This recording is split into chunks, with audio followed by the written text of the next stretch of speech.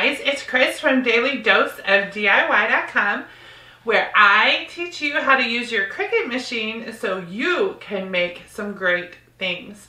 And today I'm going to show you how to paint a giant sign like this. If you saw my last video, I showed you how to use your Cricut to get an extra large stencil, and today I'm going to give you the tips to paint this sign without any bleeding paint, without any peeling paint. We're going to get nice crisp lines and it's going to look gorgeous when we're done. Let's get started. So the things we're going to need to make this sign include a sign ready to paint, right?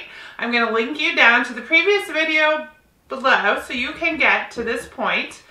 The second thing you're going to need, it comes with a free SVG too. Sorry. Faith Can Move Mountains if you want to use this design. It's free on my blog.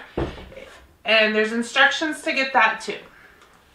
So then we're going to need some Mod Podge, our paint and sealer, and then a paintbrush. Pretty simple. I'm going to change my camera angle really quick and we're going to get set up and start painting this. Okay, the first thing we want to talk about is the base of your board. I painted mine in a regular paint. You do not want to put poly over it after you paint and then stencil. You make sure you save poly for the end. If you put poly on it now, the reason is it will peel up what we're going to paint, and we don't want that to happen. Okay, we also don't want our stencil to bleed. And since I painted the base, I can go over the stencil with the color I painted the base. So that would look like this, where you just take your base color and paint to the edges of the stencil. And what that does is it seals it. And if there's any bleeds, we're not going to see them because it's the same color as the base. So any bleeds won't show up. There's another thing you can do, and that is use Mod Podge. The thing I have to caution you with on Mod Podge is if you use too much, it's also going to peel up your paint on the letters that you paint. So if you're using this, use just a thin layer. You don't want to see any white at all. You want to make sure it goes on clear. So get it very, I know you can probably see white left over from my brush, but very thin, just to seal. And you don't have to do all the middles, just the edges of that stencil. Paint towards the stencil like you're trying to make it bleed, and that's going to seal any leaks that we might have. This is especially helpful if you're using barn wood or any of the rough pieces of wood. You'll want to make sure your stencil gets sealed. I'm going to go ahead and seal it. Oh, I guess I'll go ahead with Mod Podge since we're doing so. I'm going to fast forward, hurry up and get this done.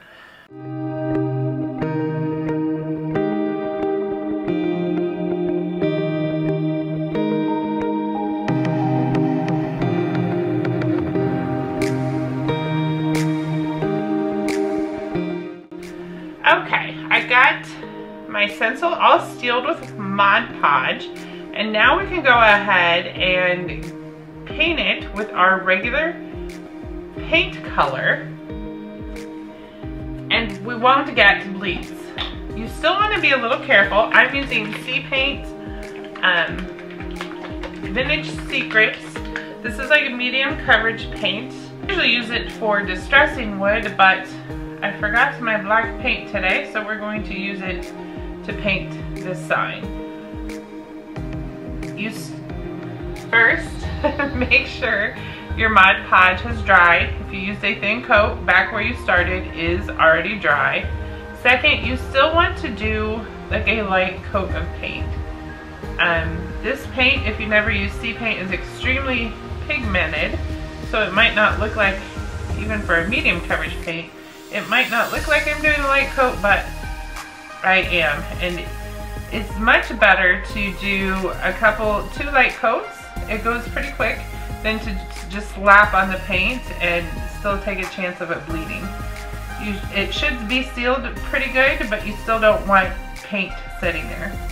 And another thing I forgot to mention, if you're doing this extra large sign, like in my previous tutorial, any of our seams, you want to go ahead and Mod Podge those two where they, where it might be close, like right in here is the seam.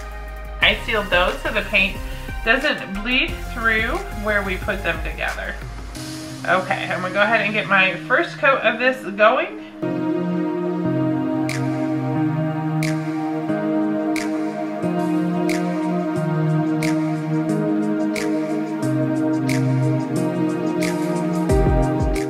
Okay, the second coat is done. Just cleaning off some paint I got on me. So now we're going to talk about removing the stencil without peeling up any of the paint, either on our base or what we just laid down. The key to not peeling off layers of your base paint starts before you even paint your base. You want to make sure it's nice and clean. Paint will not stick to dust or dirt or grease. So clean your board, paint your board, lay down your stencil, and then seal your stencil, poly or your base coat of paint, and then remove your stencil carefully. This is just drying up. This, one of the reasons I love sea paints is it dries super fast, but it still looks like it's a little way to go. You can see I still have some distressed parts here in my sign. If you want to get that same look, you just do it like as your paint's running out of paint, you just keep painting, right? And then you see as it fades, instead of putting more paint on your brush, as your paint runs out, it fades up and then just kind of looks distressed and pretty cool. The corner, and we're gonna start pulling sheets off from the bottom to the top.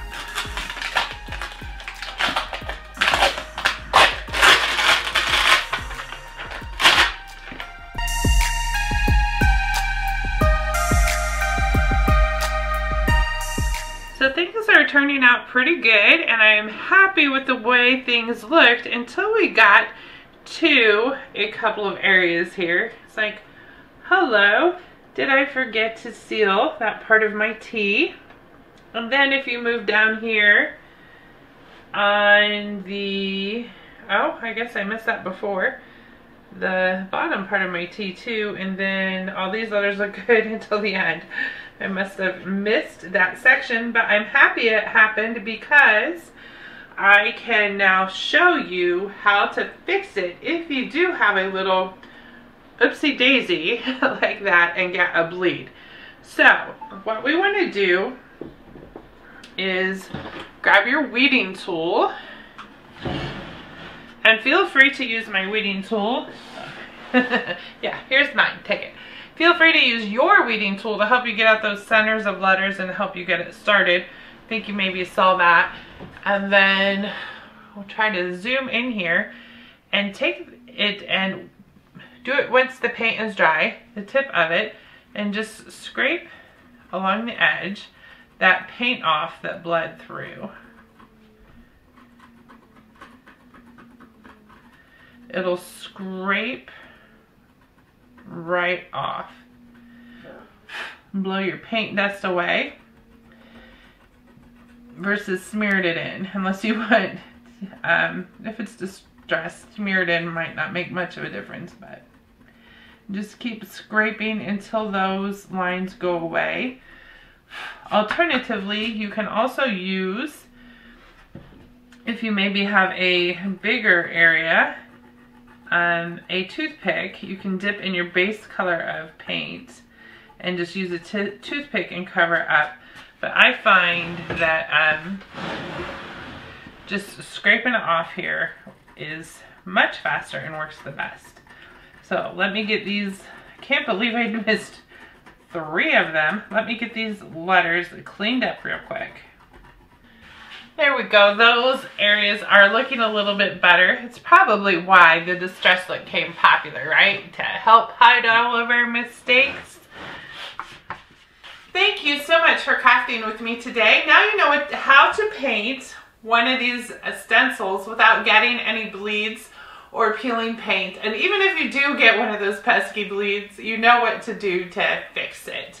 I can't wait to see all the signs you make and all the great things you get to make with your Cricut. Thanks so much for watching. Be sure to like and subscribe, and I'll see you on the next video. Bye.